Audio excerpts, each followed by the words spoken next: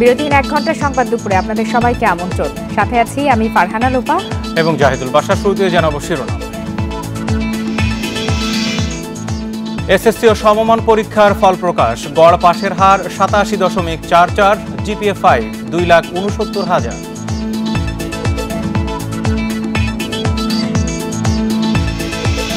Russia Ukraine যুদ্ধ বন্ধে বিশ্ব নেতাদের প্রতি আহ্বান প্রধানমন্ত্রীর।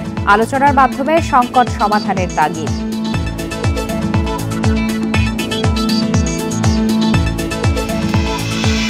নৌশ্রমিকদের কর্মবিরতিতে যাত্রীদের ভোগান্তি। চট্টগ্রাম বন্দরে 35টি মাদার ভেসেল আটকা, 18 লাখ টন পণ্য।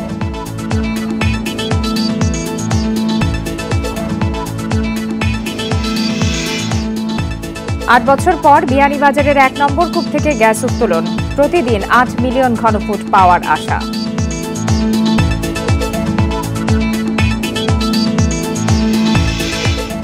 এবং চিনিকল আধুনিকায়নের উদ্যোগ থেকে সরে এসেছে সরকার। বৈশ্বিক মন্দায় বড় বিনিয়োগ এড়াতে এই সিদ্ধান্ত।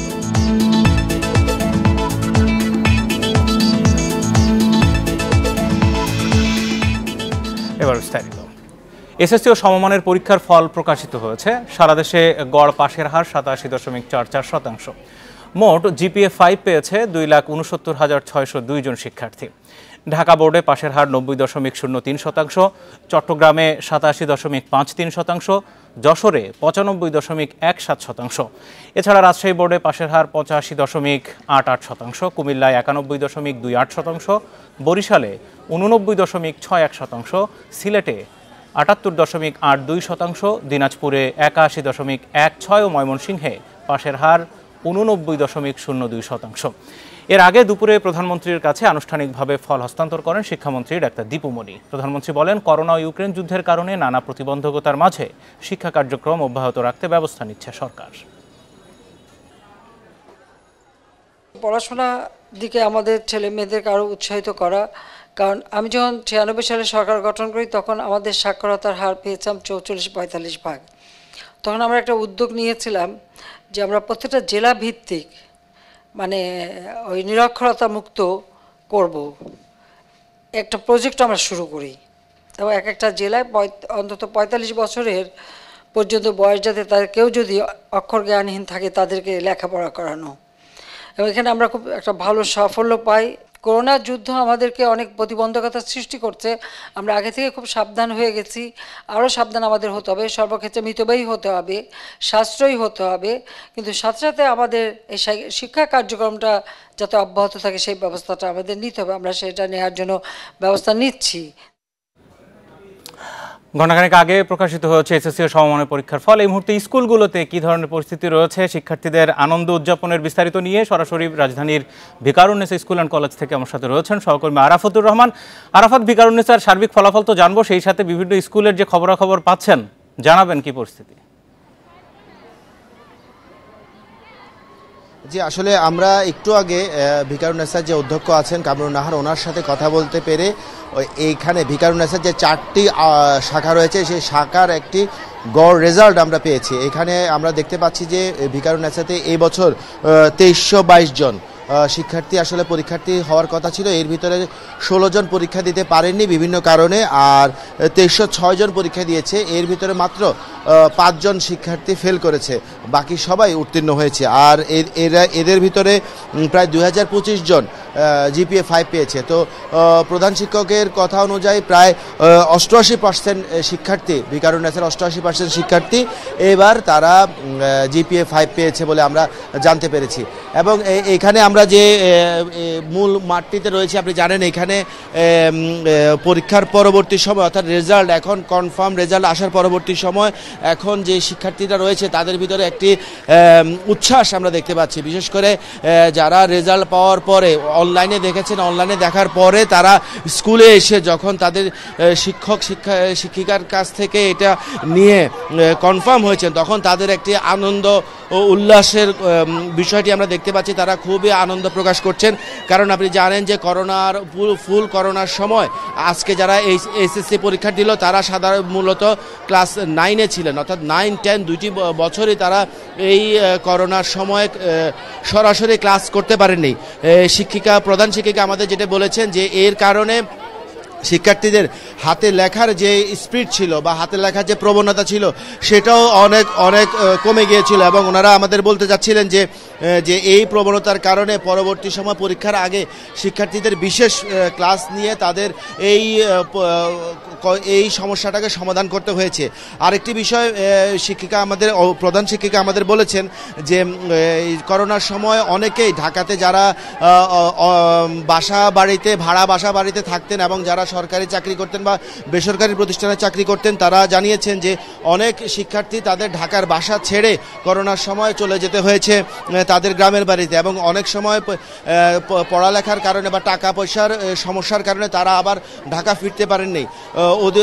প্রধান শিক্ষিকা আমাদের বলছিলেন যে এই কারণে তারা অনেক স্টুডেন্ট আজকে যারা পরীক্ষা দিচ্ছে অনেক স্টুডেন্টকে বেতন ফ্রি করে দিয়ে তাদেরকে চেষ্টা করেছেন যে তারা পরীক্ষাগুলো যেন কন্টিনিউ রাখতে পারে, এবং সেই চেষ্টার একটি ফল হিসেবে ওনারা বলতে চাচ্ছেন যে আজকে যে 88% যে জিপিএ 5 পাওয়ার বিষয়টি রয়েছে সেটি শুধুমাত্রই তাদের চেষ্টা এবং শিক্ষকদের চেষ্টার কারণে হয়েছে। আরেকটি বিষয় হচ্ছে যে এই শিক্ষার্থী যারা আছেন তারা ভবিষ্যতে এই কলেজে ভর্তি হবেন বলে তা আমরা জানতে পেরেছি। জানেন যে এটা স্কুল এবং কলেজ দুটোটাই রয়েছে, তো এই কলেজে ভর্তি হবেন বলে আমরা জানতে পেরেছি। সেই কারণেই তারা হয়তো এইখানেই থাকবেন। আর এখানকার অধ্যক্ষ এবং শিক্ষার্থীদের সাথে অভিভাবকদের সাথে কথা বলে আমরা জানতে পেরেছি যে তারা অত্যন্ত পরিশ্রম করে করোনার সময় এবং আরাফাত আমরা দেখতে পাচ্ছি শিক্ষার্থীরা বেশ উৎফুল্ল, সেখানে প্রতি বছর রেজাল্টের দিন এ ধরনের আনন্দ উদযাপন তারা করে থাকেন। একটু জানতে চাইবে যে ফলাফল পেয়েছেন সারা দেশে 87.44% গড় পাশের হার, আর ভিকারুন্নেসায় শুধুমাত্র জিপিএ 5 হচ্ছে 88%-এর উপর। একটু জানতে চাইবো বিভাগ ভিত্তিক ফলাফল কি পাওয়া গেছে? এই মুহূর্তে আসলে আমাদের এখান থেকে আমরা যতটুকু পেয়েছি কিছু বিভাগ ভিত্তিক ফলাফল আমরা দেখতে পেয়েছি, যেটা বিভিন্ন অনলাইনে বা আমরা জানতে পেরেছি। সেই ফলাফলগুলো যদি আমি একটু আপনাদের জানাতে চাই, ফলাফলগুলো এইরকম বলা যেতে পারে যে ঢাকা বিভাগে হচ্ছে 90%, রাজশাহীতে 85%, কুমিল্লাতে 91%, যশোরে 95%, চট্টগ্রামে 87%, বরিশালে 89%, সিলেটে 78%, দিনাজপুরে 81%, ময়মনসিংহে 89%, কারিগরি শিক্ষা বোর্ডে 89.55 এবং মাদ্রাসা শিক্ষা বোর্ডে 82.22% শিক্ষার্থী পাশ করেছে বলে আমরা জানতে পেরেছি। আর জিপিও 5-এরও শতাংশ এরকমই। আর আরাফাত আরেকটি বিষয় একটু জানতে চাইবো, ভিকারুন্নেসার মতো স্কুলে একজন শিক্ষার্থীও অকৃতকার্য হোক বা ফেল করেছে, এই বিষয়টি হয়তো অনেকটা অস্বাভাবিক। কি কারণে 5 জন শিক্ষার্থী ফেল করলেন কিছু জানিয়েছেন শিক্ষকরা? জি, আমরা ওনাদের সাথে কথা বলার চেষ্টা করেছি, যে অভিভাবকদের সাথে কথা বলার পরে ওনারা যেটা জানিয়েছেন যে আসলে করোনার কারণে এবং পরীক্ষাতে যে সৃজনশীল পরীক্ষার বুঝতে না পারার কারণে 2-1 জন শিক্ষার্থী এরকম হয়ে থাকে। আর ওনারা যে ফেলের বিষয়টা আমরা যেহেতু জানতে পেরেছি সেটা হচ্ছে যে বিজ্ঞান বিভাগে তাদের ফেলের শতাংশ ছিল একটু বেশি, অর্থাৎ 3 জন, আর মানবিক এবং ব্যবসা শিক্ষা বিভাগে 1 জন করে ফেল করেছে। তো বিজ্ঞান বিভাগে যারা ফেল করেছে তাদের বিষয়ে একজন অভিভাবক বা এখানে যারা আসছে তারা বলতে চাচ্ছিলেন যে তারা হয়তো এটাকে আবার রিভিউ করার চেষ্টা করবে, এবং শিক্ষিকা যিনি ছিলেন উনি আমাদের জানিয়েছেন, কামরুন নাহার প্রধান শিক্ষিকা, যে হয়তো রিভিউ করলে এটার অন্যরকম রেজাল্টও আসতে পারে বলে ওনারা জানিয়েছেন। তবে 5 জন শিক্ষার্থী ফেলের বিষয়টি উনি খুব একটা করেননি, যেহেতু 2300 শিক্ষার্থীর ভিতরে 1-2 জন আসলে ফেল করতে পারে, এই বিষয়টা উনি এটা স্বাভাবিকভাবেই নিচ্ছেন যে অন্যান্য বছরের ফলের তুলনায় করোনা বা অন্যান্য সবকিছু মিলিয়ে এই যে 5 জনের ফেল করার বিষয়টিকে খুব একটা গুরুত্ব সহকারে দেখছেন না, ওনারা এটা স্বাভাবিক হিসেবে মেনে নিচ্ছেন। থাকুন আপনি আমাদের সাথে। আমরা একটু ঢাকার বাইরে যাব, এবার সরাসরি বগুড়া এবং সিলেট থেকে সেখানকার এসএসসি ও সমমানের পরীক্ষার ফলাফলের বিস্তারিত নিয়ে আছেন সহকর্মীরা। শুরুতেই বগুড়া থেকে জজিফ হোসেন। জজিফ, বগুড়ার বিভিন্ন প্রতিষ্ঠানের ফলাফল আমাদেরকে জানাবেন এবং সেসব স্কুল ক্যাম্পাসগুলোর এখন কি অবস্থা?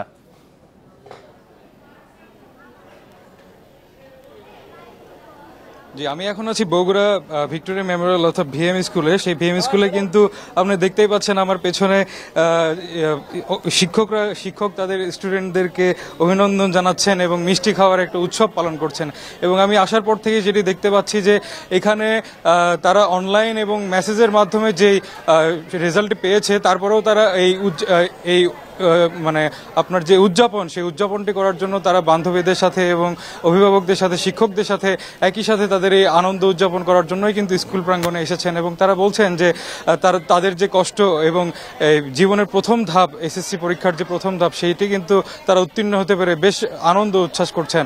এবং আমি আপনাকে একটি বিষয় জানিয়ে রেখেছি, এইবার কিন্তু রাজশাহী বিভাগে কিন্তু আপনার 85.88% আপনার এই পরীক্ষার্থী উত্তীর্ণ হয়েছেন, এবং যেটি আপনার গেল বছরের তুলনায় প্রায় 7-8% কম। এবং আমি যেটি জানতে পেরেছি যে আসলে এই ভিএম স্কুলে 256 জনের মধ্যে কিন্তু 252 জন আপনার এ প্লাস পেয়েছে এবং 4 জন কিন্তু এ প্লাস পাননি। এবং এছাড়াও জেলা স্কুলের যে বিষয়টি রয়েছে, বগুড়া জেলা স্কুল কিন্তু অনেক প্রাচীন একটি স্কুল, সেই স্কুলেও কিন্তু আপনি বলতে পারেন যে 258 জনের মধ্যে 258 জনই কৃতকার্য হয়েছে এবং 258 জনের মধ্যে একজন মাত্র কিন্তু এই আপনার এ প্লাস মিস করেছে। এবং তারা যেটি বলছেন যে আসলে অভিভাবকদের সাথে কথা বলেছি, অভিভাবকরা যেটি বলছেন যে তাদের যে সন্তানদের যে এই এতদিনের যে একটা এতদিনের অর্জনের পর সন্তানদের এই উল্লাস দেখে তারাও কিন্তু অনেক উচ্ছ্বাসিত হয়েছেন। এবং আপনি দেখতেই পাচ্ছেন যে শিক্ষার্থীরা কিন্তু তাদের স্কুলের নাম এবং তারা একে অপরের সাথে বারবার কিন্তু তাদের ব্যাচের নামটি বলে আনন্দ উচ্ছ্বাস করছেন। এবং বগুড়ায় কিন্তু বগুড়া জেলা কিন্তু আপনার রাজশাহী বিভাগের মধ্যে, রাজশাহী যে শিক্ষা বোর্ড রয়েছে এর মধ্যে কিন্তু অন্যতম একটি জেলা, এবং এই জেলা থেকেই প্রায় প্রতি বছরই বলতে পারেন যে প্রথম স্থান, দ্বিতীয় স্থান অধিকারী বেশ কিছু স্কুল থাকে। এর মধ্যে জেলা স্কুল থাকে, ভিএম স্কুল থাকে, এছাড়া বিয়াম এবং অন্যান্য যে স্কুলগুলো রয়েছে, আর্ম পুলিশ ব্যাটালিয়ন, প্রত্যেকটিতেই কিন্তু আপনার বেশ ভালো সংখ্যায় কৃতকার্য করেছে শিক্ষার্থীরা। এবং একটি বিষয় জানিয়ে রেখি যে এই কৃতকার্য হওয়ার পরে তারা যে আগামীতে তারা যাতে ভার্সিটি এবং ইন্টারমিডিয়েটে যেন তারা ভালো করতে পারে, সেই প্রত্যাশাই কিন্তু এখানকার শিক্ষক এবং অভিভাবকরা করছেন। জজিব, থাকুন আপনি আমাদের সাথে। আমরা একটু সিলেটে যাব, সহকর্মী মঞ্জুর আহমেদ রয়েছেন। মঞ্জুর, এখন পর্যন্ত যে ফলাফল আমি দেখতে পাচ্ছি তাতে সবচেয়ে কম পাশের হার সিলেটে 78.82%। এই ফলাফলের নিয়ে শিক্ষাবিদরা কি বলছেন বা বোর্ডের ব্যাখ্যাকে একটু জানাবেন, আর আপনি যেখানে রয়েছেন সেখানকার সেই স্কুল ক্যাম্পাসের খবর তো জানবই। সারা দেশের মধ্যে খারাপ ফল করেছে এবার। এর মূল কারণ আপনি হয়তো জানেন যে করোনার কারণে তো পরীক্ষা পেছানো হয়েছিল, পাশাপাশি সিলেটে যে ভয়াবহ বন্যা হয়েছিল সেই বন্যার কারণেই মূলত এবার এসএসসি পরীক্ষাটা আরো পেছানো হয়েছিল। এই দুটি কারণেই সবচেয়ে খারাপ ফল করেছে সিলেট। এবার আসলে সিলেটের পাশের হার আপনি যেটা বলছিলেন যে 78.82%, কিন্তু জিপিএ পাস এবার কিন্তু অনেক বেড়েছে। সেক্ষেত্রে জিপিএ পাস পেয়েছেন 7,565 জন। গত বছরের চেয়ে কিন্তু এবার 2,731 জন শিক্ষার্থী জিপিএ পাস বেশি পেয়েছে। সেক্ষেত্রে গত বছর যেটা ছিল 4,834 জন। সেক্ষেত্রে এবার পাসের হার 17.96% কমেছে। গত বছর কিন্তু সারা দেশের মধ্যে সবচেয়ে ভালো ফল করেছিল এসএসসিতে সিলেট বোর্ড, এবার কিন্তু সবচেয়ে খারাপ ফল। এর ব্যাখ্যা হিসেবে বোর্ড কর্মকর্তারা আমাদের যেটা বলছেন, শিক্ষার্থীরা বলছেন, অভিভাবকরা বলছেন, সবাই একটি কথাই বলছেন যে এবার পরীক্ষার প্রিপারেশনটা আসলে শিক্ষার্থীরা ঠিক মতো নিতে পারেনি। আদৌ পরীক্ষা হবে কিনা, কতদিন পরে হবে, এসব নিয়ে তারা দ্বিধাদ্বন্দ্বে ছিলেন। এ কারণেই আসলে আর বিশেষ করে হাওড় অঞ্চলে যেসব এলাকা সবচেয়ে বেশি বন্যা আক্রান্ত হয়েছিল, বিশেষ করে সুনামগঞ্জ, হবিগঞ্জের হাওড় অঞ্চল যেগুলো আছে, সেই হাওড় অঞ্চলগুলোতে আসলে শিক্ষার্থীরা বেশি খারাপ করেছে। এর কারণ আপনি জানেন যে বন্যা শিক্ষার্থীদের বই বেঁচে গিয়েছিল, যদিও সরকারের পক্ষ থেকে আসলে দ্রুত সময়ের মধ্যে তাদেরকে বই দেওয়া হয়েছিল, তারপরে তাদের একটা প্রস্তুতির বড় একটা ঘাটতি ছিল। এই কারণেই মূলত এবারের ফলটা খারাপ হয়েছে। এমনটাই বলছি, শিক্ষার্থী, অভিভাবক, শিক্ষার্থী সবাই আসলে একটি কারণেই তারা দেখাচ্ছেন যে বন্যার যে ভয়াবহতা ছিল সেই ভয়াবহতাকে ছাপিয়ে পরীক্ষায়। তারপরেও আমি যে স্কুলটিতে এখন আছি, সরকারি অগ্রগামী বালিকা উচ্চ বিদ্যালয়, এই স্কুলের কিন্তু ফলাফলটা অনেক ভালো হয়েছে, শিক্ষার্থীরা বেশিরভাগ শিক্ষার্থী এখানে পাস করেছে, যা সিলেটের অন্যতম একটি স্কুল। তবে গ্রামের ফলাফল আমি যেটা বলছিলাম যে হাওড় অঞ্চলের ফলাফলটা একটু খারাপ হয়েছে। সব মিলিয়ে শিক্ষা বোর্ডের কর্মকর্তারা তারা কিন্তু এই ফল নিয়ে হতাশ না, কারণ বলছেন যে প্রাকৃতিক দুর্যোগ, এই দুর্যোগের কারণেই মূলত ফলাফলটা খারাপ হয়েছে। তবে তারা বলছেন যে এবার যেহেতু জিপিএ প্রাপ্তের সংখ্যা বেড়েছে, তারা বলছেন যে শিক্ষার মান সার্বিকভাবে বেড়েছে, তারা খুব একটা অসন্তুষ্ট না। তারা একটাই কারণ, যেটা প্রাকৃতিক কারণে, এই কারণেই ফলাফলটা খারাপ করছে, তারা সবাই বলছে। আমাদের সাথে কিছুক্ষণ আগে প্রকাশিত এসএসসি সমমানের পরীক্ষার ফলাফল নিয়ে ঢাকা সহ বিভিন্ন জায়গা থেকে জানাচ্ছিলেন আমাদের সহকর্মীরা। রাশিয়া ইউক্রেন যুদ্ধ বন্ধে বিশ্ব নেতাদের প্রতি আবারও আহ্বান জানিয়েছেন প্রধানমন্ত্রী শেখ হাসিনা। আলোচনা ও সংলাপের মাধ্যমে বিরোধ নিরসনের তাগিদ দিয়ে তিনি বলেন, যুদ্ধের কারণে আর কেউ শরণার্থী হোক বাংলাদেশ তা চায় না। সকালে ঢাকা সেনানিবাসে আয়োজিত international women peace and security সেমিনারে কথা বলেন তিনি। মিয়ানমার থেকে বিতাড়িত রোহিঙ্গাদের প্রসঙ্গ তুলে প্রধানমন্ত্রী বলেন, শুধু মানবিক কারণেই তাদেরকে আশ্রয় দিয়েছিল বাংলাদেশ। সেমিনারের মূল বিষয়ে আলোচনা করতে গিয়ে শেখ হাসিনা বলেন, নারী পুরুষের সমতার ক্ষেত্রে দক্ষিণ এশিয়াতে বাংলাদেশ এখন শীর্ষে অবস্থান করছে। শান্তিরক্ষা ও দুর্যোগ ব্যবস্থাপনায় নারীর অংশগ্রহণে বাংলাদেশকে সারা বিশ্বের রোল মডেল উল্লেখ করে প্রধানমন্ত্রী জানান, এই মুহূর্তে জাতিসংঘ শান্তিরক্ষা মিশনে সবচেয়ে বেশি ৩৭৩ জন বাংলাদেশি নারী সদস্য কাজ করছেন। এছাড়া সকল ক্ষেত্রে নারীর অংশগ্রহণ ও ক্ষমতায়নে বর্তমান সরকারের নেয়া নানা উদ্যোগও তুলে ধরেন প্রধানমন্ত্রী।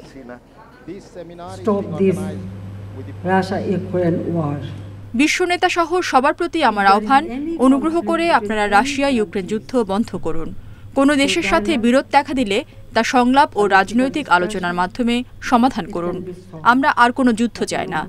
যুদ্ধ ও সংঘাতের কারণে একজন মানুষও আর শরণার্থী হোক, আমরা তা চাই না, কারণ এ ধরনের কষ্টকর অভিজ্ঞতা আমাদের আছে। এজন্য যুদ্ধ নয়, আমরা শান্তি চাই। দিনাজপুরে অনুষ্ঠিত হচ্ছে আওয়ামী লীগের ত্রিবার্ষিক সম্মেলন। 10 বছর পর অনুষ্ঠিত এই সম্মেলনকে ঘিরে নেতাকর্মীদের মধ্যে রয়েছে ব্যাপক উৎসাহ উদ্দীপনা। দুপুর 12টার দিকে গোরে শহীদ ময়দানে অনুষ্ঠিত এই সম্মেলনে যোগ দেন দলের সাধারণ সম্পাদক ওবায়দুল কাদের, তথ্যমন্ত্রী ডক্টর হাসান মাহমুদ সহ বেশ কয়েকজন কেন্দ্রীয় নেতা। এর আগে ভোর থেকেই বিভিন্ন উপজেলা থেকে মিছিল নিয়ে সম্মেলনস্থলে আসতে শুরু করেন নেতাকর্মীরা। সম্মেলন উপলক্ষে জোরদার করা হয়েছে নিরাপত্তা ব্যবস্থা। এবার দলের নতুন পুরাতন মিলে একটি গ্রহণযোগ্য কমিটি গঠনের আশা নেতাকর্মীদের। এদিকে প্রায় 7.5 বছর পর জামালপুরেও আজ অনুষ্ঠিত হবে জেলা আওয়ামী লীগের ত্রিবার্ষিক সম্মেলন। দুপুর 2টায় জামালপুর জেলা স্কুল মাঠে শুরু হওয়ার কথা সম্মেলনের আনুষ্ঠানিকতা।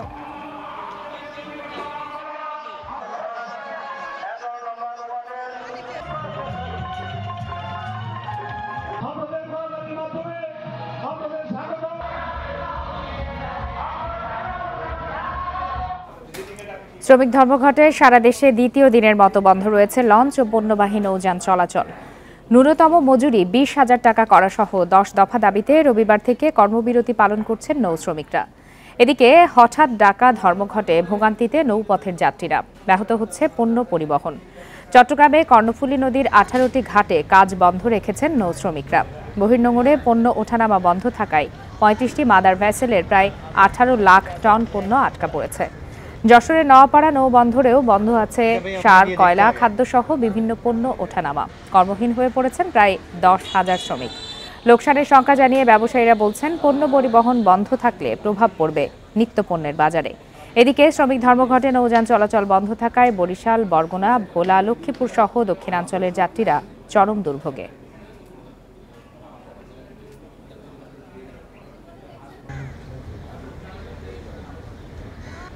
1 কেজি চাল কিনতে গেলে এখন 80 টাকা 90 টাকা লাগে। এদিকে তো আমরা পোষাতে পারতেছি না। আমাদের বেতন 10,000 টাকা, তো আমাদের হচ্ছে না। আর মালিক পক্ষ যদি আমাদের দাবিটা মাইনে নেয় তাহলে তো আমরা চলতে পারি। কোনো রকম পোষাতে পারতেছি না। এখন মনে করেন মানুষ না খাইও দিন কাটাইতেছে, এরকমও যাইতেছে। তাই মালিক পক্ষকে বারবার আবেদন জানার পরে তারা দাবি পালন না করার পরিপ্রেক্ষিতে এই কাজটা করতে বাধ্য হয়েছে। নৌযান শ্রমিকদের ধর্মঘটের বিষয়ে আরো বিস্তারিত জানাতে এই মুহূর্তে আমাদের সঙ্গে চট্টগ্রাম থেকে যোগ দিয়েছেন সহকর্মী আহসান রিটন। সরাসরি চলে যাচ্ছি তার কাছে। রিটন, চট্টগ্রামে কর্ণফুলী নদীর 18টি ঘাটে কাজ বন্ধ রেখেছেন নৌ শ্রমিকরা, সেই সাথে বহির্নোঙরে পণ্য পরিবহন বন্ধ থাকায় প্রায় 18 লাখ টন পণ্য এরই মধ্যে আটকা পড়েছে। দ্বিতীয় দিনের মতো কর্মবিরতি পালন করছেন নৌ শ্রমিকরা। সমস্যার সমাধানে এখন পর্যন্ত কোনো উদ্যোগ নেওয়া হয়েছে কিনা? না, গত পরশুদিন রাত থেকে যে লাইটার শ্রমিকদের যে আন্দোলন, সেটির এখনো পর্যন্ত সমাধানে কোনো রকমের উদ্যোগ আমরা দেখতে পাচ্ছি না। এখানে যারা ঘাটে যারা কাজ করেন এবং যারা লাইটার শ্রমিক ইউনিয়নের নেতা রয়েছেন, তাদের সাথে আমরা কথা বলে জেনেছি সেটি হচ্ছে অতীতে এরকম আন্দোলন সংগ্রাম শুরু হলে কর্তৃপক্ষ আসলে তাদেরকে ডাকতেন এবং সেই আলাপের সেখানে তারা আলাপ করতেন এবং আলাপের এক পর্যায়ে তাদের দাবি দেওয়া কিছুটা হলো মানার বিষয়ে একটি আশ্বাস দেওয়া হতো এবং সেই আশ্বাসের প্রেক্ষিতে তারা তাদের যে কর্মসূচি সেটি তারা তুলে নিতেন। কিন্তু আমরা যেটি দেখছি সেটি হচ্ছে গত পরশুদিন মধ্যরাত থেকে যে আন্দোলনটি শুরু হয়েছে সেটি এখনো পর্যন্ত চলমান রয়েছে। কিন্তু তাদের দাবি অর্থাৎ শ্রমিকদের দাবি এখনো পর্যন্ত কোনো পক্ষ থেকে তাদেরকে ডাকা হয়নি এবং সেই কারণে এই যে আপনি আমার পেছনটায় যে দেখতে পাচ্ছেন যে শত শত লাইটার জাহাজ এখন চট্টগ্রামের কর্ণফুলী নদীতে পড়ে আছে এবং একইভাবে বহির্নোঙ্গেরও বেশ কিছু বড় বড় জাহাজ আটকে আছে, যেখান থেকে আসলে পণ্যগুলো খালাস করা যাচ্ছে না। পণ্য খালাস করা না গেলে যেটি হয় সেটি হচ্ছে প্রতিদিন জাহাজের মালিক এবং শিপিং এজেন্ট যারা রয়েছেন তাদেরকে আসলে লাখ লাখ টাকা ভর্তুকি দিতে হয় এবং সেই ভর্তুকির মাত্রাটি আসলে শেষ পর্যন্ত ভোক্তাদের ঘাড়ে এসে পড়বে বলে আসলে তারা আমাদেরকে জানিয়েছেন। এখানে এই মুহূর্তে বেশ কয়েকজন ঘাট মালিক এখানে রয়েছেন, তাদের সঙ্গে কথা বলে যেটি জেনেছি, যদিও তাদের যেহেতু তারা কোনো জাহাজের মালিক নয়, কিন্তু তাদের এই ঘাটকে ব্যবহার করে যেহেতু পণ্য ওঠানামা হয় সঙ্গত কারণে প্রতিদিন এখান থেকে তাদের এক ধরনের ইনকাম আছে, যেটি গত 1.5 দিন ধরে বন্ধ রয়েছে। আজকে এখনো পর্যন্ত সুরাহার কোনো ইঙ্গিত আমরা পাইনি, তবে একজন শ্রমিক এর ফলে তো যেটি হচ্ছে সরাসরি ক্ষতিগ্রস্ত হচ্ছেন ব্যবসায়ীরা। পণ্য যদি খালাস না হয় সেক্ষেত্রে ব্যবসায়ীদের পক্ষ থেকে কোনো উদ্যোগ কি নেওয়া হচ্ছে কিনা? হ্যাঁ, আমি সেটি বলছিলাম। আসলে ব্যবসায়ী অর্থাৎ জাহাজ মালিক, শ্রমিক এবং ব্যবসায়ী কোনো পক্ষ থেকে আসলে এখনো পর্যন্ত কোনো রকমের আশ্বাস কিংবা কোনো রকমের বৈঠক হয়নি। ফলত এই আন্দোলনটি চলছে এবং তারা বলছেন যতক্ষণ পর্যন্ত তাদের যে বড় বড় দফাগুলো রয়েছে, দাবিগুলো রয়েছে, সেগুলো বাস্তবায়ন না হবে ততক্ষণ পর্যন্ত তারা এই আন্দোলন থেকে সরবেন না। তারা বলছেন যেহেতু পূর্বে এরকম তাদের এই সমস্ত দাবি দাওয়া নিয়ে একাধিকবার তারা আন্দোলন সংগ্রাম করেছেন, কিন্তু সবকিছু আশ্বাসের মধ্যে সীমাবদ্ধ ছিল। এবার তারা কোনো আশ্বাস নয়, তারা আসলে বলছেন যে একেবারেই শতভাগ তাদের দাবি বাস্তবায়ন হওয়ার আগ পর্যন্ত তারা তাদের যে কর্মসূচি সেটি থেকে সরবেন না এবং এই ক্ষেত্রে তারাও মনে করছেন যে এই আন্দোলনের ফলে দেশের অর্থনৈতিকভাবে দেশ ক্ষতিগ্রস্ত হচ্ছে এবং সেটি নিরসনে মালিক, শ্রমিক এবং সরকারকে এগিয়ে আসা উচিত এবং তারা আসলেই একটি যৌক্তিক সমাধান যদি হয় তাহলে হয়তো এই যে সংকট থেকে উত্তরণ সহজ হবে। রিটন, আপনি আমাদের সাথেই থাকুন। এবার একটু চলে যাচ্ছি বরিশালে, সেখান থেকে আছেন সহকর্মী মুরাদ আহমেদ। মুরাদ, চট্টগ্রামে যেমন পণ্য ওঠানামা বা এই ধরনের সমস্যা হয়েছে, দক্ষিণাঞ্চলে কিন্তু মানুষের ভোগান্তি অনেক বেশি, যেহেতু যাত্রী পারাপারও বন্ধ রয়েছে। দ্বিতীয় দিনে এসেও কোনো ধরনের সমাধানের উপায় এখন পর্যন্ত বরিশালে চোখে পড়েছে কিনা?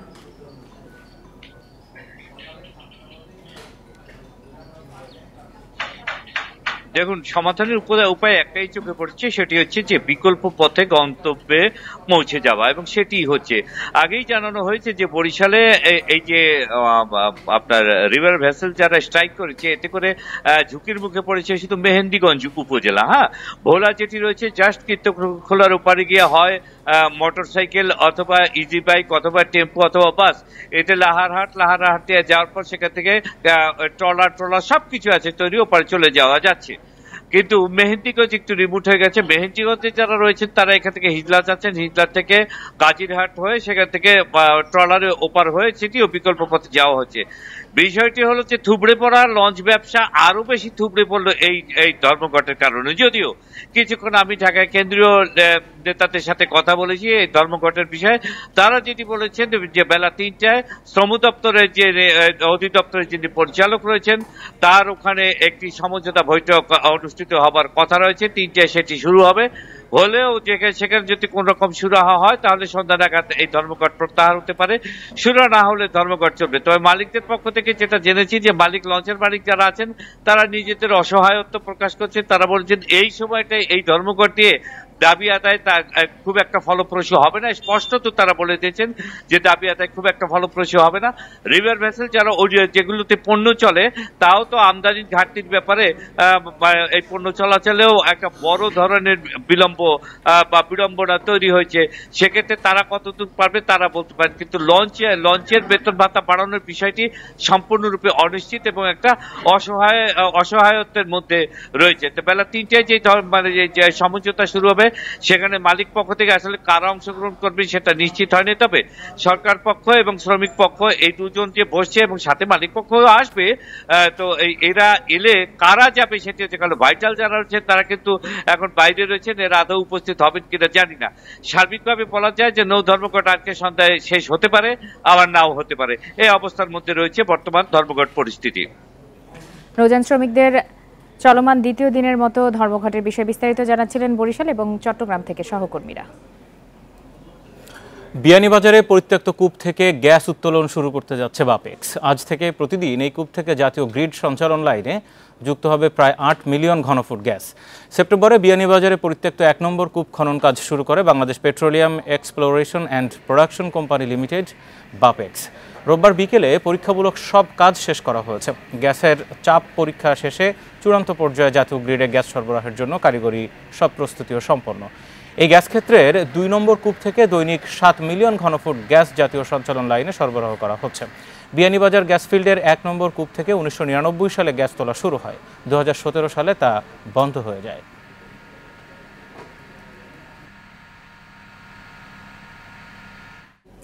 জ্বালানি তেল পরিশোধন সক্ষমতা বাড়াতে ইস্টার্ন রিফাইনারির দ্বিতীয় ইউনিট স্থাপনে এখনও আশাবাদী বিপিসি। এজন্য প্রতিষ্ঠানটি সম্প্রতি আরেক দফা সংশোধিত প্রকল্প প্রস্তাব পাঠিয়েছে পরিকল্পনা মন্ত্রণালয়ে। ফলে প্রকল্পের ব্যয় বাড়ছে 20,000 কোটি টাকা। একসময় নিজস্ব অর্থায়নে বাস্তবায়নের কথা থাকলেও এখন সরকার থেকেই 70% অর্থ চায় বিপিসি। দেশে বার্ষিক জ্বালানি তেলের চাহিদা 60 লাখ টনের বেশি। এর মধ্যে 45 থেকে 47 লাখ টনই ডিজেল। একমাত্র রাষ্ট্রীয় রিফাইনারিতে বছরে 15 লাখ টন তেল পরিশোধন করা হয়। চাহিদার বাকিটা আমদানি হয় পরিশোধিত হিসেবে। চট্টগ্রামে 1968 সালে স্থাপিত ইস্টার্ন রিফাইনারির আয়ু অনেক আগেই শেষ। নিয়মিত সংস্কার করে কাজ চলছে পরিশোধনের। এমন প্রেক্ষাপটে 2010 সালে 30 লাখ টন পরিশোধন ক্ষমতার দ্বিতীয় ইউনিট নির্মাণের উদ্যোগ নেয় বাংলাদেশ পেট্রোলিয়াম কর্পোরেশন। তখন 13,000 কোটি টাকা ব্যয় ধরা হলেও গত এক যুগে 10 দফা প্রকল্প প্রস্তাব সংশোধনের পরও কাজ শুরু হয়নি। এটা আমরা একেবারে চূড়ান্ত পর্যায়ে আছে প্ল্যানিং কমিশনে। আমরা রিভাইজ ডিপিপি হলো, এটা হলে আমরা দ্রুত হাতে টেন্ডারে চলে যাব। এটা ইনিশিয়ালি ছিল 20,000 কোটি টাকার, এখন আপনার ডলার মূল্যবৃদ্ধির কারণে এটা হয়তো রিকাস্ট হতে পারে। আগে প্রকল্পটি বিপিসি নিজস্ব অর্থায়নে করার কথা ছিল, কিন্তু লম্বা সময় ডিজেলে লোকসান দেয়ায় প্রতিষ্ঠানটি সেই ক্ষমতা নেই বলে জানান এই কর্মকর্তা। এই ডিপিপিতে তুলসী ব্রিজে বিপিসির নিজস্ব অর্থায়নে যে করার যে প্রস্তাবনা ছিল এটা আর এখন সম্ভব হচ্ছে না। আমরা সরকারকে বলবো যে এর 70% অ্যাটলিস্ট এডিবি সাহায্যের মাধ্যমে ওনারা প্রোভাইড করবে, বাকি 30% বিপিসি নিজস্ব কস্ট থেকে প্রোভাইড করবে। বর্তমানে সারা বিশ্বেই রিফাইনারি শিল্পের ব্যস্ততা অনেক বেশি। তারপরও চাহিদার তুলনায় সরবরাহ কম থাকায় পরিশোধিত ডিজেলে গুনতে হচ্ছে বাড়তি দাম। তাই বিশেষজ্ঞদের মতে রিফাইনিং সক্ষমতা বাড়ানো দরকার। কিছুটা সাশ্রয় সংস্থান হবে, কোনো সন্দেহ নাই। সেখানে 15 থেকে 17 লক্ষ টন আমরা ডিজেল নিজেরা রিফাইন করতে পারবো। বাকি যে প্রায় 20 লক্ষ টনের মতো পেট্রোলিয়াম উৎপাদিত হবে সেটা কিন্তু বাংলাদেশে ব্যবহারের কোনো সুযোগ নাই, সেটা রপ্তানি করতে হবে। আমার মনে হয় একটু দীর্ঘমেয়াদী চিন্তাভাবনা করে সিদ্ধান্ত নেওয়া উচিত। রিফাইনারির দ্বিতীয় ইউনিট স্থাপনে সরকারি তহবিল থেকে বড় অঙ্কের অর্থ না পেলে যদি অনুমতি মেলে আন্তর্জাতিক সংস্থার ঋণ পাওয়ার ব্যাপারে আশাবাদী BPC. Hari Saha, independent news, Dhaka. চিনিকল আধুনিকায়নের সিদ্ধান্ত থেকে আপাতত সরে এসেছে সরকার। শিল্পমন্ত্রী বলছেন, বর্তমান অর্থনৈতিক সংকটকালে বড় বিনিয়োগ এড়াতেই এমন সিদ্ধান্ত। তিনি জানান, লোকসান কমিয়ে চিনিকলের উৎপাদন বাড়াতে উন্নত জাতের আখ চাষে গুরুত্ব দেওয়া হচ্ছে। বিশেষজ্ঞরা বলছেন, বাজারের অস্থিতিশীলতা রোধে রাষ্ট্রীয় চিনিকল ভূমিকা রাখতে পারে। কয়েক বছর আগে লোকসানে থাকা সরকারি চিনিকলগুলোকে আধুনিকায়নের মাধ্যমে লাভজনক করার পরিকল্পনা নেয় শিল্প মন্ত্রণালয়। বিদেশি বিনিয়োগের মাধ্যমে বন্ধ ও সচল 15টি চিনিকলকে সমন্বয় করে নতুন 3টি আধুনিক কারখানা চালুর উদ্যোগ নেওয়া হয়। তবে আপাতত মিল চালু হচ্ছে না।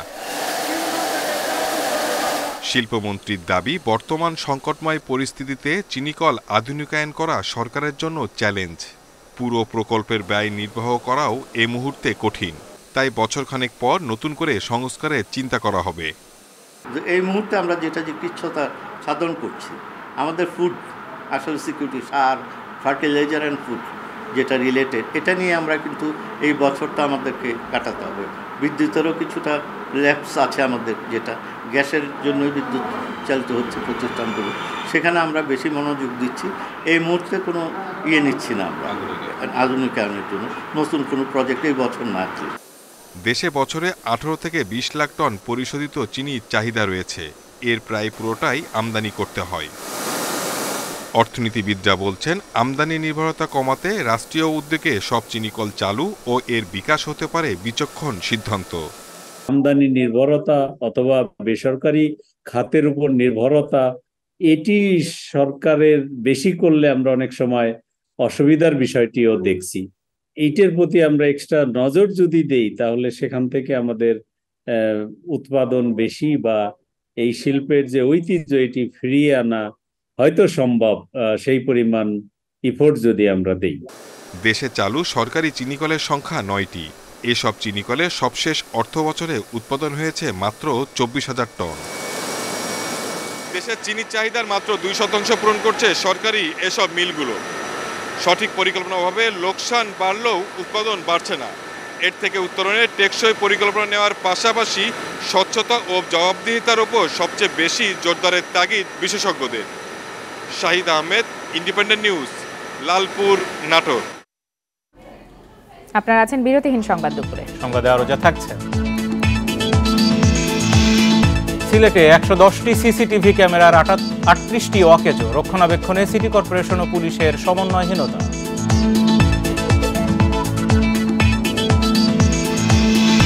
নওগাঁর মহাদেবপুরের অর্ধশত গ্রামে চোর ডাকাতের আতঙ্ক, জানমাল রক্ষায় দল বেঁধে রাত জেগে পাহারা।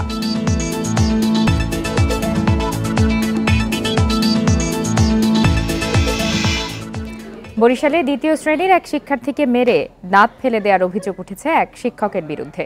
রবিবার দুপুরে নগরীর বাণীমন্দির সরকারি প্রাথমিক বিদ্যালয়ে এই ঘটনা ঘটে। দ্বিতীয় শ্রেণীর শিক্ষার্থী মঈন উদ্দিনের অভিযোগ, ক্লাসে বন্ধুর সাথে দুষ্টুমি করায় শিক্ষক তুহিন কণা তাকে স্কেল দিয়ে মারতে থাকে। এ সময় তার ঠোঁট কেটে যায়, পড়ে যায় উপরের পাটির একটি দাঁত।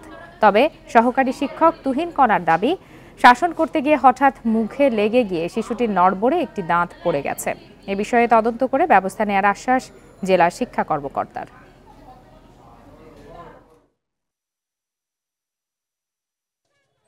দুষ্টুমি করছিলাম, তার দিকে মারছে, দাঁত এই ভাঙিয়েছে।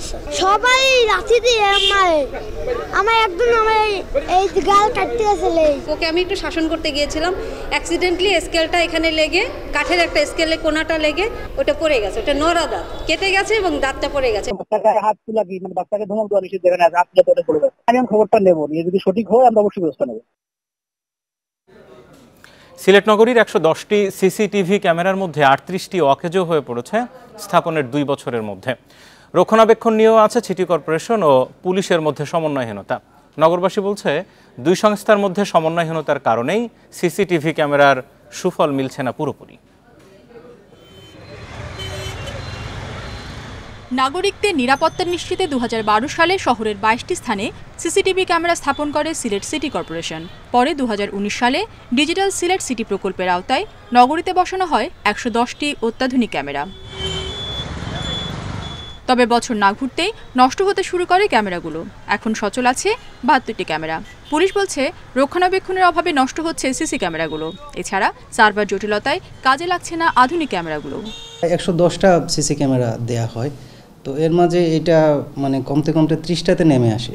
তো আমাদের যে বর্তমান পুলিশ কমিশনার স্যার এবং এসএমপির উদ্যোগে বর্তমানে আমাদের 72টা সচল আছে।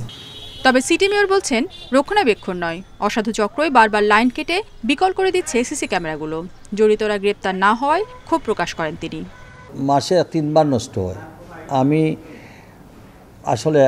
বলছেন এটার জন্য একটা স্পেশাল মানে একটা টিম তৈরি করে ধরা। পুলিশ চাইলে ধরতে পারে, আমরা সবই ধরতে পারে, তো এইটা ধরতে পারে না।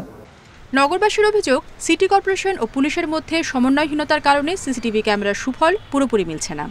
ক্যামেরাগুলো 2 বছরের পরে আজকের আর উন্নত হওয়ার কথা ছিল, কিন্তু এখন উন্নত না হয়ে যেগুলো আছে এগুলো নষ্ট হওয়ার পর্যায়ে চলে যাচ্ছে। যেটা কাজে আসে না সেইটা জনগণের টাকা নষ্ট করে সেটা কী লাভ, জনগণ যদি সেখানে কোনো সুফল না পায়। ছাত্র সে জিন্দাবাজার পয়েন্টে তার সাইকেলটা রেখে উপরে উঠছে আর নামছে, এসে দেখে সাইকেল নাই। তো আমি যখন শুনলাম তো আমি বললাম চিন্তার কারণ নাই, এটা আমরা করবো, সিসি ক্যামেরা আছে। এই জানলাম যে সিসি ক্যামেরা তো লাইন খাটা। তথ্য প্রযুক্তি মন্ত্রণালয়ের অধীনে ডিজিটাল সিলেট সিটি প্রকল্পের আওতায় স্থাপন করা হয় এসব সিসিটিভি ক্যামেরা। 2020 সালে সিটি কর্পোরেশনের কাছে এগুলো হস্তান্তর করে বাস্তবায়নকারী প্রতিষ্ঠান Bangladesh computer council. Independent news. নওগাঁর মহাদেবপুরে চোর ও ডাকাতের আতঙ্কে রাত কাটছে 50 গ্রামের মানুষের। সম্প্রতি উপজেলার বিভিন্ন গ্রামে বেশ কিছু চুরি ডাকাতির ঘটনায় দেখা দিয়েছে এই আতঙ্ক। এমন অবস্থায় নিজেদের জানমাল রক্ষায় দল বেঁধে রাতভর পাহারা দিচ্ছেন গ্রামবাসী। তবে পুলিশ বলছে অভিযান শুরুর পর থেকে পরিস্থিতি স্বাভাবিক রয়েছে। গত 3 মাসে মহাদেবপুর উপজেলার 20টি বাড়িতে চুরি ও সড়কে গাছ ফেলে ডাকাতির ঘটনা ঘটে। এরপর থেকে আতঙ্ক ছড়িয়ে পড়ে স্থানীয়দের মাঝে। চুরি ডাকাতি রোধে উত্তরগ্রাম ও সফাপুর ইউনিয়নের 7টি গ্রামে কমিটি করে রাতে পাহারা বসায় স্থানীয়রা। কয়েকটি দলে ভাগ হয়ে এলাকায় টহল দিচ্ছেন তারা। গাছের গুলটুল ফেলে বা বিভিন্নভাবেই করতো, ছিনতাই করতো, টাকা পয়সা কারের লিত, মোবাইল টোবাইল। প্রতি রাতে প্রত্যেক গ্রামেই ডিউটি হচ্ছে, যাতে জনগণের জানমালের নিরাপত্তা অব্যাহত থাকে। গ্রাম পুলিশের মাধ্যমে এবং বিট পুলিশের সহযোগিতায় আমরা বিভিন্নভাবে প্রতি রাতে পাহারার ব্যবস্থা করেছি। স্থানীয়দের এমন সচেতনতায় কমে গেছে চুরি ডাকাতির ঘটনা। এতে স্বস্তি ফিরেছে সবার মাঝে। প্রতিটা রাতেই অধিকাংশ গ্রামে আমাদের এই টহল ব্যবস্থা চালু আছে এবং এটা অব্যাহত থাকবে। জনগণের নিরাপত্তা সর্বোচ্চ গুরুত্ব আমরা দিচ্ছি, যাতে জনগণের জানমালের নিরাপত্তার কোনো বিঘ্ন না ঘটে। কয়েকটি ঘটনার পর আইনশৃঙ্খলা বাহিনীর অভিযানে ধরা পড়ে চুরি ও ডাকাতিতে জড়িত 6 জন। এরপর থেকে পরিস্থিতি স্বাভাবিক থাকার কথা বলছে পুলিশ। যে সকল ডাকাত জড়িত ছিল তাদেরকে গ্রেপ্তার করার পর এবং তাদের বিরুদ্ধে আইনগত ব্যবস্থা নেওয়ার পর আমাদের এখন পর্যন্ত কিন্তু পরবর্তীতে আর কোনো ঘটনা আমাদের ঘটে নাই। আমরা আশা করছি যে নওগাঁ জেলার সামগ্রিক পরিস্থিতি আমাদের নিয়ন্ত্রণে রয়েছে। চুরি, ছিনতাই কিংবা ডাকাতি বন্ধে আতঙ্কিত না হয়ে সচেতনতার বিকল্প নেই। একই সাথে জনগণের নিরাপত্তায় অভিযান অব্যাহত রাখার কথা জানিয়েছে পুলিশ। Independent news. শীত আসতে না আসতেই জাহাঙ্গীরনগর বিশ্ববিদ্যালয়ের বিলগুলোতে পরিযায়ী পাখিদের আনাগোনা। বিশ্ববিদ্যালয়ের 4টি বিলে সচরাচর পরিযায়ী পাখিদের বসতে দেখা যায়, তবে এবার এখন পর্যন্ত মাত্র 1টি বিলে দেখা মিলেছে এদের। কারো কাছে ওরা অতিথি পাখি, কেউ বলেন পরিযায়ী। শীতের মিষ্টি রোদে লেকের পানিতে রঙিন শাপলার ফাঁকে তাদের জলকেলি প্রকৃতিতে যোগ করেছে নতুন মাত্রা। উড়ে আসে দূর দূরান্ত থেকে, ছড়িয়ে যায় দেশের নদী, খাল, লেকে, জানান দেয় শীতের বার্তা। এবারও সেই বার্তা নিয়ে এসেছে জাহাঙ্গীরনগর বিশ্ববিদ্যালয়ের জলাশয়ে, তবে সংখ্যা বেশ কম। সাধারণত শীতকালে পাখি অনেক বেশি থাকে, আর অনেক বেশি মানুষ আসা যাওয়ার কারণে দেখা যায় যে পাখিগুলো ভয় পায়। জলাশয়টাও অনেক বেশি ময়লা হয়ে গেছে, এটা পরিষ্কার করলে পাখিরও ভালোভাবে থাকতে পারবে। এখন অনেক কনস্ট্রাকশন কাজ চলায়, আপনারা দেখতে পাচ্ছেন যে অল্প কয়েকটা পাখি, অথচ এই পুরো লেকটাই ভর্তি থাকতো এবং উঠতো পাখিগুলো। নিরাপদ আশ্রয়ের জন্য পরিযায়ী পাখিরা দল বেঁধে হিমালয় বা এরও উত্তরাঞ্চল থেকে হাজারো মাইল পাড়ি দিয়ে আসে এখানে। ক্যাম্পাসে 26টি লেক থাকলেও পাখিদের দেখা মেলে মাত্র 4টিতে।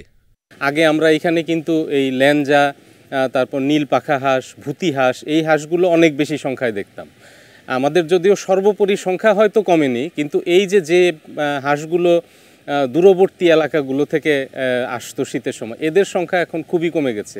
পরিযায়ী পাখির সংখ্যা কমে যাওয়ার প্রভাব পড়েছে মানব জীবনেও। নদীর বা মোহনায় যখন একটি নতুন চর জাগে, সেটি একদমই বালির চর থাকে, সেখানে কোনো উদ্ভিদ জন্মাতে পারে না। এই পাখিগুলো কিন্তু সেখানে প্রথম বসে এবং এই পাখিগুলোর বিষ্ঠা সেই চরে জমা হয় এবং এই বিষ্ঠাই কিন্তু ওই মাটিটাকে উর্বর করে তোলে এবং যখন এই মাটিটা উর্বর হয় তখন সেখানে অন্যান্য উদ্ভিদ জন্মাতে পারে, অন্যান্য প্রাণী জন্মাতে পারে এবং একটি পর্যায়ে মানুষ সেখানে গিয়ে চাষবাস শুরু করে। নানা সময়ের জরিপে জাহাঙ্গীরনগরের জলাশয়ে 200 প্রজাতির পাখির দেখা মিলত। পরিবেশের বেহাল দশায় এই সংখ্যা অটুট থাকবে কিনা তা নিয়ে তৈরি হয়েছে শঙ্কা। কমল জোহা খান, ইন্ডিপেন্ডেন্ট নিউজ, ঢাকা। বিশ্বকে তেহরানের সঙ্গে সম্পর্ক ছিন্ন করার আহ্বান জানিয়েছেন ইরানের সর্বোচ্চ নেতা আয়াতুল্লাহ আলী খামেনির ভাগ্নি ফরিদা মেরাতখানি। এক ভিডিও বার্তায় তিনি এই আহ্বান জানান। সেখানে ইরানের শাসক গোষ্ঠীকে খুনি ও শিশু হত্যাকারী আখ্যা দেন তিনি। গত 23 নভেম্বর ফরিদা গ্রেপ্তার হওয়ার 2 দিন পর সামাজিক যোগাযোগ মাধ্যমে ভিডিও বার্তাটি ছড়িয়ে পড়ে। ইরানি বিক্ষোভকারীদের বিরুদ্ধে নিরাপত্তা বাহিনীর দমন পীড়নের কড়া সমালোচনা শুরু থেকেই সরব ছিলেন তিনি। এবছরের শুরুতেও ফরিদাকে গ্রেপ্তার করেছিলেন ইরানের গোয়েন্দারা। পরে জামিনে মুক্তি পান তিনি। আয়াতুল্লাহ আলী খামেনির বোনের মেয়ে Farida মোরাদখানি। Odgovornost nadležnih snaga sigurnosti da te ljude snage sigurnosti moraju, kako kaže, spriječiti da narod potpadne pod utjecaj. চীনে টানা পঞ্চম দিনের মতো রেকর্ড করোনা রোগী শনাক্ত হয়েছে। একদিনে 40,000-এর বেশি করোনা রোগী শনাক্ত হয়েছে দেশটিতে। এদিকে করোনার কঠোর বিধিনিষেধের বিরুদ্ধে বিক্ষোভ বাড়ছে দেশটিতে। সাংহাইয়ে পুলিশের সাথে বিক্ষোভকারীদের সংঘর্ষের ঘটনা ঘটেছে। ক্ষমতাসীন কমিউনিস্ট পার্টির পাশাপাশি প্রেসিডেন্ট শি জিনপিংয়ের পদত্যাগের দাবিও তুলেছেন আন্দোলনকারীরা, যা চীনে বিরল ঘটনা। বৃহস্পতিবার চীনের সিনজিয়াংয়ের উরুমকিতে বহুতল আবাসিক ভবনে আগুনে 10 জনের মৃত্যু হয়। এরপর থেকে করোনা বিধিনিষেধের বিরুদ্ধে সরকার বিরোধী বিক্ষোভ দানা বাঁধতে শুরু করে। লকডাউনের কারণে তালাবদ্ধ থাকায় বের হতে পারেননি ভবনের বাসিন্দারা, দাবি বিক্ষুব্ধদের। তবে এসব দাবি নাকচ করে দেশটির কর্তৃপক্ষ বলছে কোভিডের নিষেধাজ্ঞার সাথে এর কোনো সম্পর্ক নেই। করোনা সংক্রমণ বাড়ায় জিরো কোভিড পলিসি নিয়েছে চীনা সরকার। বিভিন্ন স্থানে লকডাউনের পাশাপাশি বিধিনিষেধ আরও জোরদার করা হয়েছে। এর জেরে শনিবার থেকে বিক্ষোভ ছড়িয়ে পড়ে সাংহাই, বেইজিং সহ বিভিন্ন শহরে। ক্ষমতাসীন কমিউনিস্ট পার্টির উপর ক্ষোভ প্রকাশ করেছেন অনেকেই। এমনকি প্রেসিডেন্ট শি জিনপিংয়ের পদত্যাগের দাবিতে স্লোগান দিতে থাকেন বিক্ষোভকারীরা। এভাবে প্রকাশ্যে প্রেসিডেন্টের পদত্যাগের দাবি চীনে নজিরবিহীন ঘটনা। দেশটিতে প্রেসিডেন্ট কিংবা সরকারের বিরোধিতা করলে কঠোরভাবে আইনি ব্যবস্থা নেওয়া হয়। আন্দোলন ছড়িয়েছে বিশ্ববিদ্যালয়েও। শনিবার বেইজিং ও নানজিংয়ের বিশ্ববিদ্যালয়ের শিক্ষার্থীরা বিক্ষোভ করেন। এদিকে সিডনিতে মোমবাতি প্রজ্বলনের মাধ্যমে সিনজিয়াংয়ে আগুনে নিহতদের প্রতি শ্রদ্ধা জানান সেখানকার চীনা সম্প্রদায়। সায়রা খান, ইন্ডিপেন্ডেন্ট নিউজ। এবার জানাবো ফুটবল বিশ্বকাপের খবর।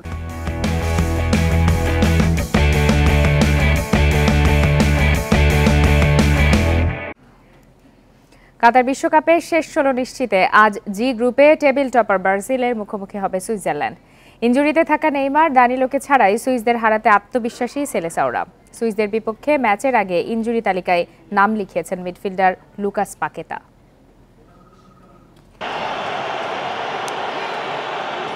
কাতার বিশ্বকাপে হট ফেভারিট ব্রাজিল সার্বিয়াকে 2-0 গোলে হারিয়ে দুরন্ত শুরু সেলেসাওদের। ব্রাজিলের সামনে এবার সুইস চ্যালেঞ্জ।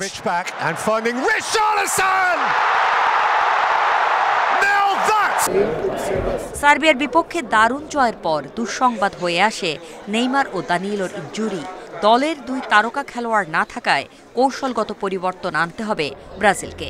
একাদশে মিডফিল্ডার ফ্রেড থাকার সম্ভাবনা জোরালো, আর দানিয়েলোর পরিবর্তে 2014 বিশ্বকাপের পর আবারও বিশ্বমঞ্চে খেলবেন দানি আলভেস। ডিফেন্সে রিয়াল মাদ্রিদে খেলা মিলিতাওকে খেলাতে পারে ব্রাজিল। আমরা আশা করেছিলাম নেইমার, দানিয়েলো সহ 26 খেলোয়াড় বিশ্বকাপ খেলতে প্রস্তুত থাকব। এখনও আমরা প্রস্তুত এবং আত্মবিশ্বাসী। ভালোমতো অনুশীলন করেছে দল। বিশ্বকাপে যে কোনো কঠিন সময়ের মোকাবেলায় আমরা প্রস্তুত। শুরুর একাদশ শেষ পর্যন্ত থাকবে না বিশ্বকাপে, কারণ ইনজুরি। কাকে রিপ্লেস করার সিদ্ধান্ত হচ্ছে সেটাই গুরুত্বপূর্ণ। ক্যামেরুনের বিপক্ষে 1-0 গোলের জয়ে শেষ 16তে চোখ রাখছে সুইজারল্যান্ড। ব্রিল অ্যাম্বোলোর ক্যামেরুনের জালে গোল করাও ছিল বিশেষ কিছু। বিশ্বকাপে আসার আগে উয়েফা নেশনস লিগে চেক প্রজাতন্ত্র, স্পেন এবং পর্তুগালের বিপক্ষে জয় আত্মবিশ্বাস যোগাচ্ছে সুইসদের। র্যাঙ্কিং সেরা ব্রাজিলের বিপক্ষে আত্মবিশ্বাসী কোচ মুরাত ইয়াকিন। 2018 রাশিয়া বিশ্বকাপে মুখোমুখি হয়েছিল ব্রাজিল সুইজারল্যান্ড, 1-1 ড্রতে শেষ হয়েছিল ম্যাচ। Farida বখতিয়ারা, independent news. রোনালদোদের শেষ 16 নিশ্চিতের ম্যাচ রাত 1টায়। অন্যদিকে হারলে বিদায় অনেকটা নিশ্চিত হয়ে যাবে উরুগুয়ের। তাই রোনালদো আর সুয়ারেজের জমজমাট লড়াইয়ের আভাস পাওয়া যাচ্ছে বিশ্বকাপের এই ম্যাচে। এর আগে বিকেল 4টায় ক্যামেরুন সার্বিয়া আর 7টায় সাউথ কোরিয়ার বিপক্ষে খেলবে ঘানা। শিরোপা জয়ের দাবিদার তাদের ধরা হয় না কখনো। 2006 সালের পর খেলেনি কোয়ার্টার ফাইনাল। তারপরে বিশ্বকাপ এলে ব্রাজিল, জার্মানি, আর্জেন্টিনার সাথে যে নামটা উচ্চারণ হয় সেটা পর্তুগাল। যে কারণে এত নাম ডাক সেটা দেখা গেছে প্রথম ম্যাচেই। একাধিক রেকর্ড করে দলকে জিতিয়েছেন রোনালদো। গেলবার সুযোগ ছিল, তবে কোয়ার্টার ফাইনালে স্বপ্নভঙ্গ হয়েছে যে উরুগুয়ের কাছে এবার তাদের সাথেই নামতে হচ্ছে নকআউট পর্ব নিশ্চিতে।